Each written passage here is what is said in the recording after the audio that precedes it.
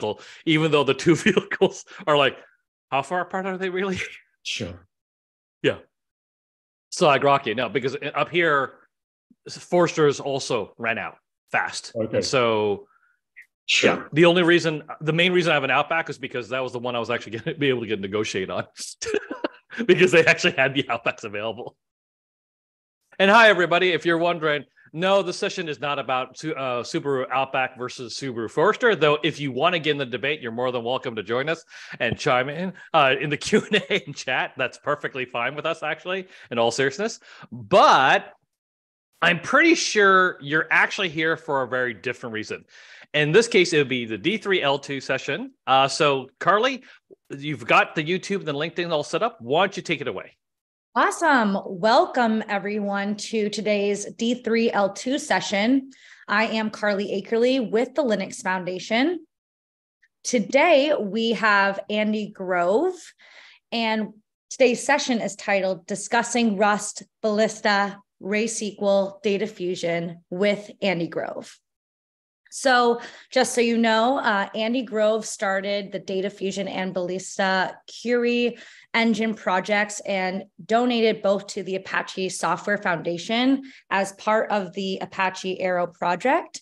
He also donated the initial Rust implementation of Apache Arrow and recently created Ray SQL, a distributed SQL query engine in Python using Ray. I also want to give a friendly reminder that Data and AI Summit is 1 month away, June 26th to 29th. From now until June 2nd, you can use a $400 off promo code, ETLinux400, which I will place in the chat. And without further ado, I will pass this over to Denny to kick off today's discussion. Perfect. Thanks very much, Carly. Really appreciate your time. Before we get into the groove, I just want to call out, start asking your questions in whether you're attending via Zoom or via YouTube or via LinkedIn. We already have some questions from LinkedIn, which is funny. So this is awesome. So I want to give a shout out to Jonathan Bird for chiming in already. But before we do that, let's definitely do what we typically do in these D3L2 sessions, which is let's talk to our guest. In this case, as Carly noted, it's Andy Grove. So Andy, why don't you start off and tell a little bit about yourself, like where you're currently working, like what you're currently doing. And then I want to actually afterwards go back in time a little bit and talk about like, how did you even get here? But let's start with the more obvious thing, what are you doing right now?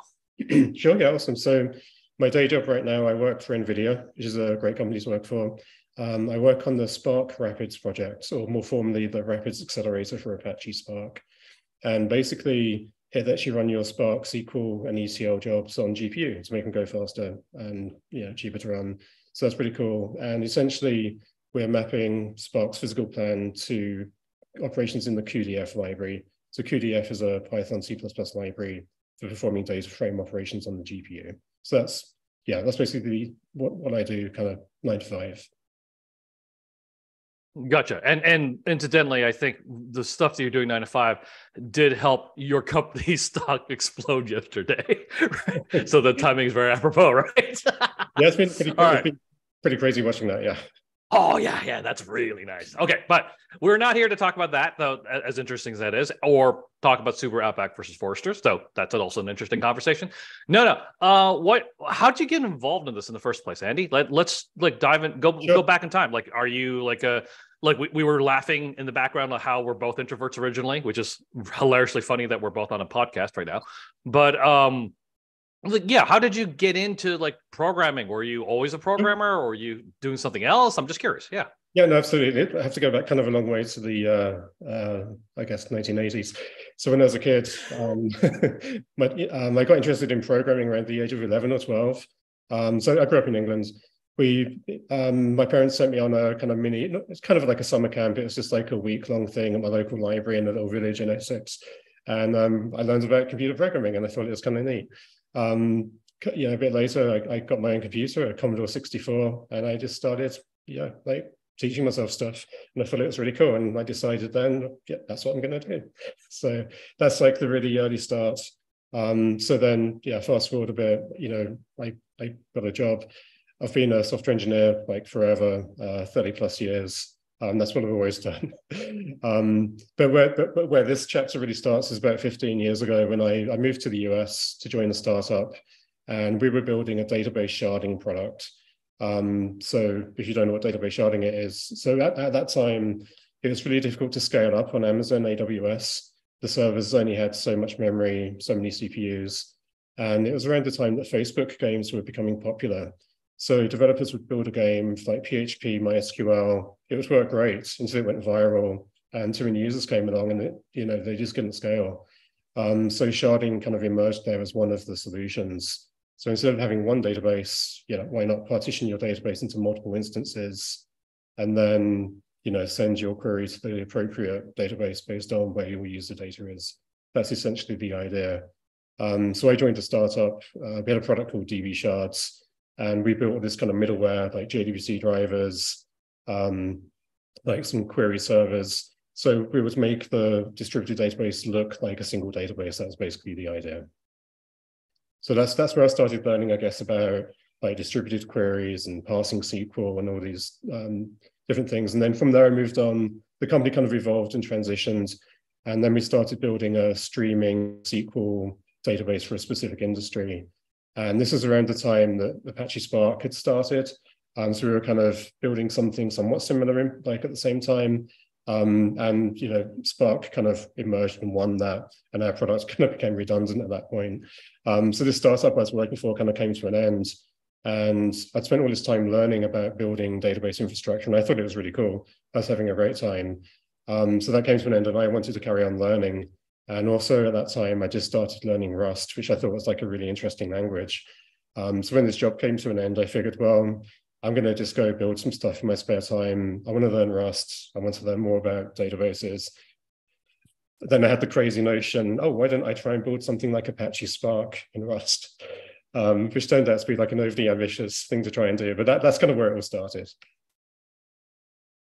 No, I love that. So you're definitely making me relive some of my past with the database sharding concepts. Like I still remember trying to do a similar concept with SQL Server itself, like Microsoft SQL Server. So that was interesting. Let's just leave it at that. And then, but then I'm curious. Okay, so why Rust at the time? Like, because Rust, I still remember, right? In fact, I actually had old debates with folks about like, should we be using Rust versus the JVM, and like even back in like when just Rust was beginning, right? Like the idea was sound, but the like implementation was still like unknown. Mm-hmm. So I'm curious, what made you choose Rust then?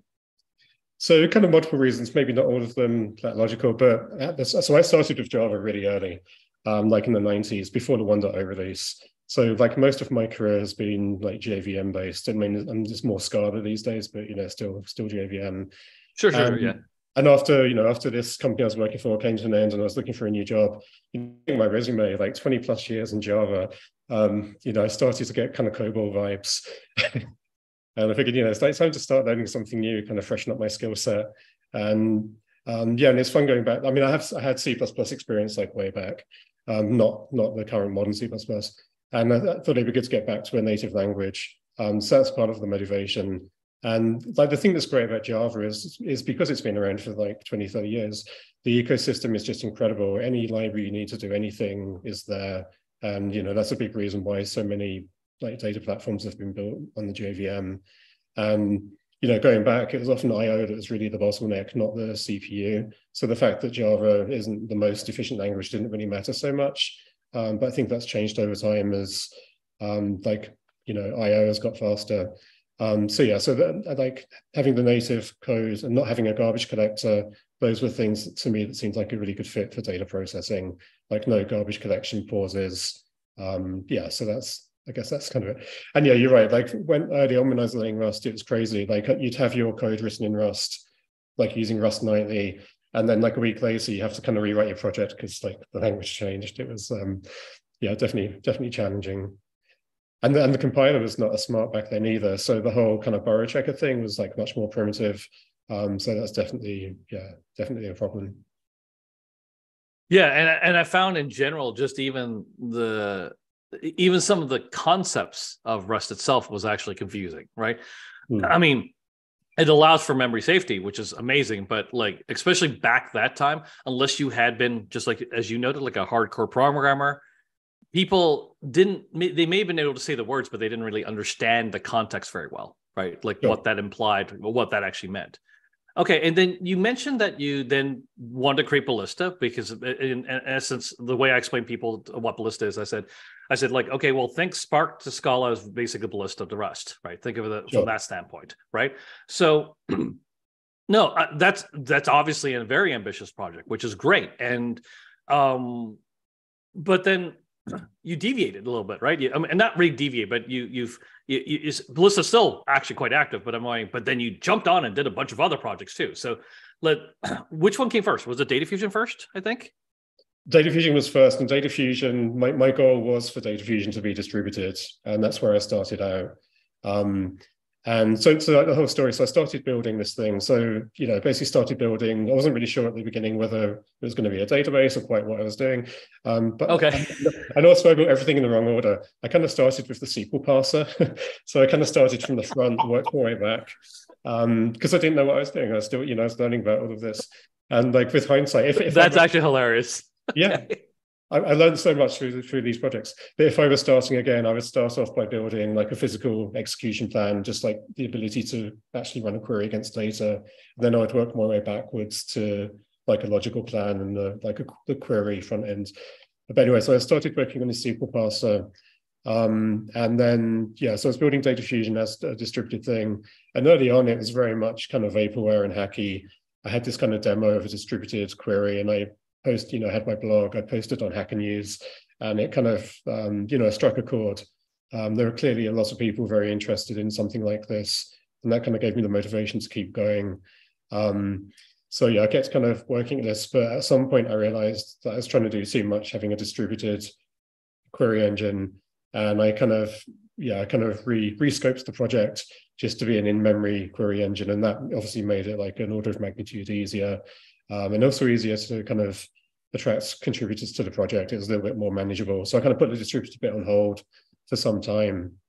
And then eventually, so Data Fusion was growing. Eventually, I just got the urge. I guess it got to the point where Data Fusion was getting fairly mature. And then I thought, well, no, I've got this is a great foundation. Now let me have another crack at building a distributed query engine. So that's where I started Ballista. And again, I started out as a very small POC. I blogged about it, put it in Hacker News, and again, it kind of like took off. It's on the front page. People were interested, so again, that gave me the motivation to keep kind of plugging away at it. And all of this was kind of weekends, evenings, like hobby time. So it's pretty slow going, but I just kept chipping away at it over quite a long period of time. And COVID helped. I had a bit more time on my hands during like 2020, 2021. So that was the time where I really kind of got Ballista over the edge and got it to the point where I could run some real like queries distributed and get some kind of okay-ish performance. So I got it to a certain point, and then it was too much for me to carry on with as like a personal side project. So I was able to donate it to the Arrow project, and there it's I'm no longer contributing, but there are a few companies that are keeping it going. No, that's amazing. So you and I have a very different COVID project. So your COVID project was Ballista and Data Fusion. My project was latte art. So yeah, it's slightly different. I think my okay, but if I'd done that. But back to Data Fusion a little bit, because we've been like, for example, even folks like from my team, I'm at Databricks, if you folks don't know, like basically we've been playing with Data Fusion, and we're just noticing the speed of which its processing is just amazing. And again, I find it hilariously funny that I find it hilariously funny that you're referring to the concept as like you went backwards, you built the SQL parser first. So I'm just curious, like, from your perspective, did you expect to see Data Fusion get to the speeds or the performance that you actually like do see now? Or was that like the original thought process, or was more like as you progressed, you realized, oh my goodness, I can actually get that much more speed out of this? Sure, absolutely. So I wrote a blog post back in around 2018 when I started this project. It's called Rust is for Big Data. And there's another one that was kind of popular in Hacker News. But I wrote in there, so I've been using Apache Spark, and I'm a big fan of Spark. I think it's an amazing product, but it's built in the JVM, and there are a bunch of things in there to kind of work around the fact that it's built in the JVM. So that's like the code generation, the off-heap memory management to avoid GC, which is all great stuff. But I wrote about this. So I had this hypothesis that, okay, so Spark's had to have a lot of complexity, some excellent engineering to kind of get to the performance it's at. And I had this hypothesis that if you built something quite simple in Rust, it would probably be as good or maybe even better. So that's kind of, where I started. And then there's one of the, I love talking about my mistakes, but one of the mistakes I made when I started this, I was actually building it as a row-based query engine. Apache Arrow wasn't on my radar at the time. I'd heard about it, and I guess I kind of knew about like columnar processing and some of the benefits, but I didn't have the experience using it. So I didn't really realize how important it was at the time. But after posting about this project on Reddit and other places, I got some great feedback from the community. Like multiple people told me, like, don't build it row-based, you should be doing columnar, and hey, take a look at Arrow. So yeah, I refactored the whole thing to use, like, I'm just using rust-vec to represent data in columns instead of doing row-based. And yeah, it's suddenly like at least twice as fast as it was before. That's cool. And then I started looking at Arrow. There wasn't a Rust implementation, so I kind of migrated my solution into, like, made it kind of Arrow compliant. And it was only a subset of Arrow, and it wasn't that big a project. But I got it like far enough along where I was able to donate it to the Arrow project and have other people involved. And the Rust implementation of Arrow today is like so different to what I originally contributed. It's like way better. But I kind of got the ball rolling at least, and helps get other people involved. So that works out pretty well. And then with other people contributing to Arrow, we got things like SIMD support, and over time the performance just kept getting better and better. No, absolutely true. So you've worked with QP, how, like, when it comes to some of the Rust to Arrow stuff. So we had actually a past D3L2 session where we were talking about this, and it was really funny because when he and I were having this conversation about why using Rust, when he was doing it, was just like, well, it was my first, Delta Rust in this case happened to be his first production Rust project. He's obviously had many production projects before, just specifically the first Rust-based production project. But what was interesting about his perspective, which is sort of like how you're talking about right now, was this idea that, I just wanted, these features, or I just wanted memory safety. I wasn't actually looking for speed. And then it turned out what they were doing was phenomenally faster, to the point where they're going, we actually don't need the distribution capability right now, because a single core or single machine was actually able to go ahead and pump through all this data in no time flat. So I love hearing these stories like this. And then just to overemphasize your point, yes, I'm a longtime Spark guy myself too, right? And yes, the verbosity of the error messages alone can scare the living daylights of everybody. So I understand your motivations, let's just say, to do this. There's a really good question, which I actually would love to pose to you right now, from Richard Katz, from Zoom. Sorry, I'm forgetting which platform I'm looking at right now. So on Zoom, this is directed to you, Andy, which is like, did you ever meet Lee Fesperman? He wrote first SQL in C, and then first SQL in Java as well. So he's wondering if you actually had a lot to talk about. I don't think I have to be honest. No, I don't think so. Oh, bummer. Okay. Well, it's always interesting. Oh, no, it's okay. It's okay. Well, actually, related to that, I'm just curious, because you've mentioned this a bunch of times, which is like, you pose the questions in like Hacker News, or you pose the idea projects and idea in Hacker News, pose the project ideas in Reddit, and then it seemed to blow up because of there. And then from that context, it made sense to like donate, for example, to the Arrow community, just because you're building a lot of the stuff around Rust and Arrow, for example, within that context.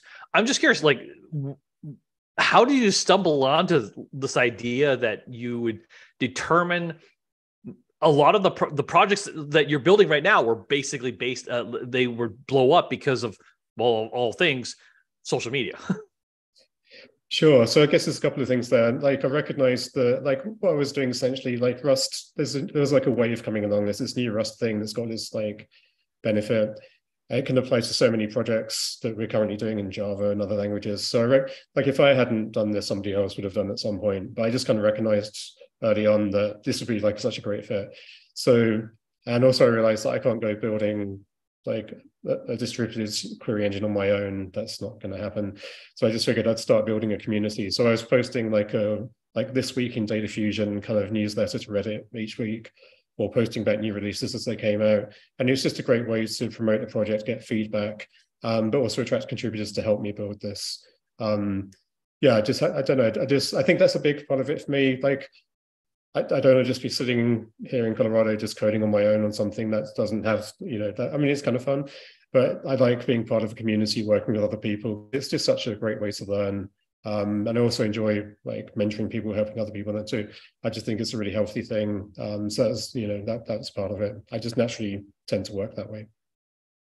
Yeah, I mean, my short time limited involvement with the Arrow community it's very obvious that you are shepherding folks, so many people, in terms of being able to build better projects, better products, and things of that nature, and that's really cool. And I guess the question that I didn't think I was going to ask, but now that we brought it up, let's definitely do this. Yeah, what spotted you to do that? Because we were joking about the fact that we're naturally introverted initially, at least, that now you're being extroverted to the point where you're going out of your way to shepherd the community or help community members. I'm just curious, like, what was that transition, or how did you transition, or why did you transition? Gosh, that's a great question. I don't even know if I know the answers to that myself. And I think it's different. I think being extroverted, like on the keyboard, is a little bit different than being extroverted like in person with people. It's a lot easier to I don't know. It's definitely easier. But probably this journey I think it has helped me become more extrovert generally. Like going back a few years, the idea of appearing on a podcast would have terrified me. Or standing up at a meetup talk, it's something I definitely did not enjoy in the past, but now I love doing it. So yeah, I guess being part of this community and growing a community has helped me on that front. So yeah, I recommend that for other introverts out there. Oh, okay. So story time from my perspective. I used to remember how so I was part of the SQL Server community for the longest time, and so we had this big conference called PASS. Professional Association SQL Server. The only reason I'm bringing that up is because that's actually my introduction to social. Was people were tweeting a lot, right? But I didn't want to go to the events because that meant I would actually have to hang out with people.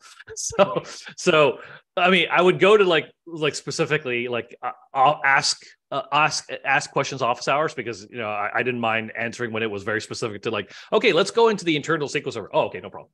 Right? Let me explain that stuff to you. But like, oh, how's your day? No, I don't want to answer that question at all. That's just really weird.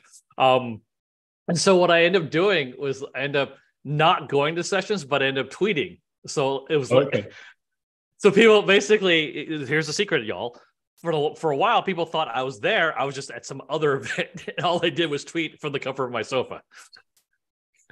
That's how I got into it. And then finally, actually, because it's like, maybe I should go see these people as opposed to just tweeting from the behind the scenes. So I get it, like from a one fellow introvert to the other introvert, which again, especially coming from me, people don't believe what I just said, but the context is, yes, I definitely understand that context. And so you spend a lot of time, a small chunk of your time, obviously working with the community and working with the community to basically shepherd various projects. Is that what led to ultimately why you wanted to create RaySQL then? Was it because just working with the community and recognizing these other projects? Because there's actually a good question about Python versus SQL, which is Python versus Rust, excuse me, which is why I wanted to actually jump into the RaySQL discussion. Oh, yeah, sure.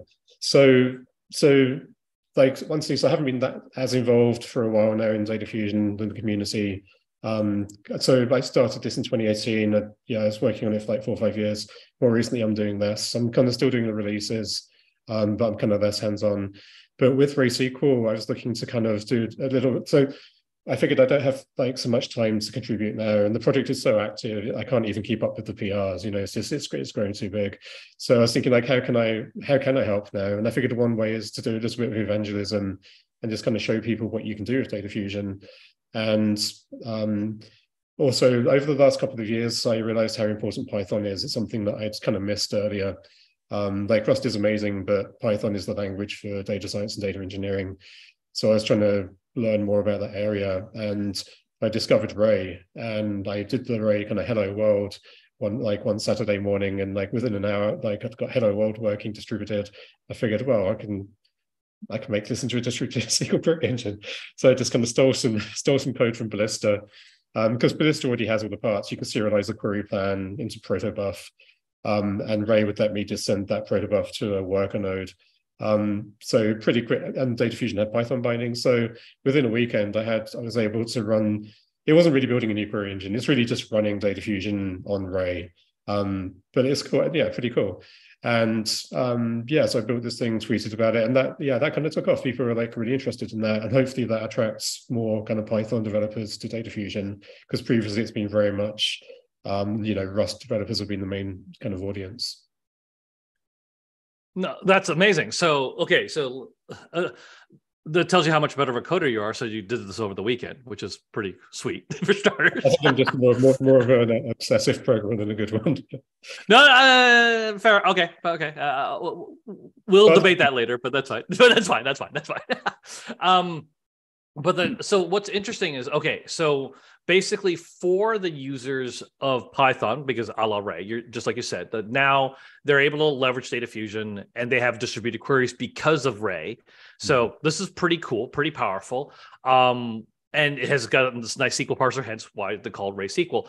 I guess let's go backwards a little bit, because now let's directly answer. So this is Jonathan's question from LinkedIn. It was reasons to use Rust over Python. So, and we'll go both ways, by the way. This isn't, let's be very clear to everybody that's going. This is not a Denny's trying to do a gotcha on Andy Grove on Rust is better than Python. This is definitely not doing this. We're going to give it both ways.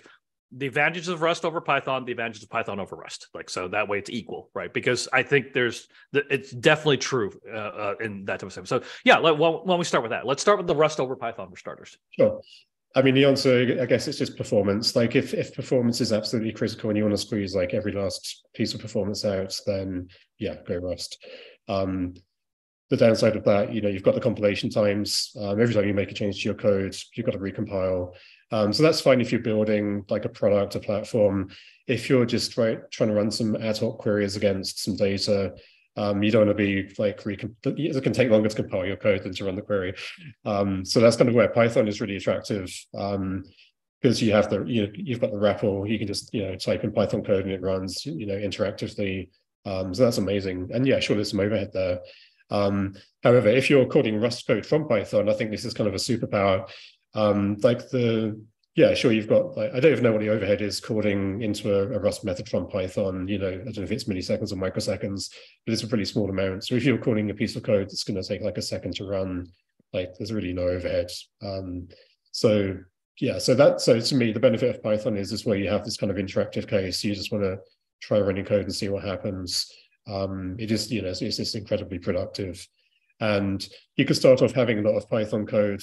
And then, if you get to a point where there's a certain piece that's kind of the performance is becoming a problem, then you can always just take that bit of code and Rustify it and then continue calling it from Python. So I'm a huge fan of the Pyo3 project that lets you call Rust from Python and vice versa. I've only gone down the path of calling Rust from Python, but it's an incredible project, and I just love that combination. Oh, absolutely. I mean, when you look at the Delta Lake project, how we started off, that's exactly it. It was exactly as you called out. We started with Rust. I still remember the old compilation times, just to the hundreds of dependencies or crates that we had to pull in, right? And so the compile time to run the query, like the query itself, like with Data Fusion, was like in seconds or less. Like it was just really, really fast. But the actual compilation time, it was like I think this thing's taking like almost a minute right now for me to fish come out. Now, of course, this is early on, so we've improved on. But you give a drift, like, yeah, we were definitely making some decisions. Like, well, especially when I was the one writing, like, not writing the code. I don't want to take that away from anybody. There are much better people like Tyler, QP, Christian that were writing code. I mean, I was playing with it and trying to make sure I understood it, and of course, I would screw it up. But what I loved about it was just how over time, basically, because you could go ahead and get Python to go ahead and with the Python bindings, just like you called out, the speed of which you can go ahead and run those queries now. And now, because Delta Rust, you've Rustified it, right? It's small. It's really, really tiny. And so, so we're even running Lambdas with Delta Lake right now, just because the thing is tiny. So I love the fact that we can do things like that, which makes things super powerful. And so I guess the context is then now with Ray SQL, you're basically going the other way, which is basically saying, okay, yeah, for all you Python data scientists, data engineers that you're running it, but you're basically Rustifying because it's using data fusion. Do you feel that there's any other components that also need to like be up and ante? Like, in other words, where do you see the Ray SQL project going? I guess that's maybe what I'm trying to really ask. Okay, sure. So, I mean, the Ray SQL project, it really just is like a POC. It's an example of, it's like a data fusion example. Like, here's how you could run data fusion on a Python distributed platform. So it was really just like a couple of weekends creating this thing. And I had some help, got a contribution from Frank Lewin. He did some great work to make it more performant. He was familiar with Ray. And then, like, coincidentally, Ray has, the way Ray sends data around, it has like some arrow features in there. And the fact that this was dealing with our own native data, there were some optimizations that were possible that I didn't really get into. So yeah, I was working on this over like 2 or 3 weekends, but that was it. That's just it was really just a proof of concept. Like, here, like, this is a cool example of how you can use data fusion, and particularly the Python bindings. So data fusion's Python bindings, they haven't really taken off yet. There are some people using it, but I'm trying to kind of promote them more. And one of the cool features now, you can use data fusion from Python as like a query planner, and you can then get the logical plan back and access it all natively through Python. So you can kind of walk through the operators and get information. So if you wanted to build a new like SQL platform query engine in Python, data fusion gets you all the way to getting like a query plan, and then you could write your own code for executing it or translating it to some other library like Podas, Pandas, PDF, whatever. So I think that's kind of interesting. So yeah, thanks to this podcast, a few more people know about that feature. So yeah, maybe people would Awesome. No. Again, I mean, there's this notion of, even when you were talking, even when we're just focusing on single node processing, right? There's this more recent push by various organizations, which I actually, by the way, agree with, maybe just not the extreme that they do it, is this concept of medium data, right? As opposed to not everything's big data. Certainly small data, go ahead and use your Excel spreadsheet. That's fine. We're not trying to debate you on that one. But there is this notion of medium data where many of the queries we're running are in fact medium data, especially if you can filter them out because to do your data science or whatever else. Yeah. And I guess the reason I'm bringing this up is because even just on a single node, we've definitely found data fusion to be extremely fast, to the point where we're going, there's no reason really to. So this is me, by the way, as a developer advocate. I'm not trying to advocate for, this is not a company position. So just in case anybody wants to legally go ahead and get on my case, just like it's Andy's talking from his position, not from a legal position here. But we've definitely, like, we in the community, Delta community, have definitely found data fusion on even just a single node being blazingly fast. And so that's why the notion of Ray SQL is like, hey, now run this as distributed.